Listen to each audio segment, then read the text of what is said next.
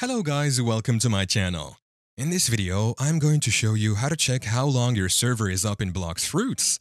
It is fairly simple and easy, so let's dive into it. Firstly, open your Blox Fruits game on Roblox. Make sure you're in the game and ready to explore the vast seas and islands. You can either use the desktop app or open it in the browser. Normally, when you open the game in the browser, you will be redirected to the desktop app. Here, the game will open up. Once the game is open, the next step is to check how long the server has been on. To check how long the server has been up, press the / key on your keyboard. This opens the chat window in the game. Now in the chat window, type in the following command, /time played.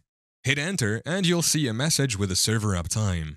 The message will show you how long the server has been up, including hours and minutes. It's a handy way to keep track of your gaming session or see how long the server has been running. And that is how to check how long your server has been up in Blox Fruits. Thank you for watching. If this video was helpful, please leave a like and subscribe to my channel for more videos like this. And click on that notification bell to never miss an update.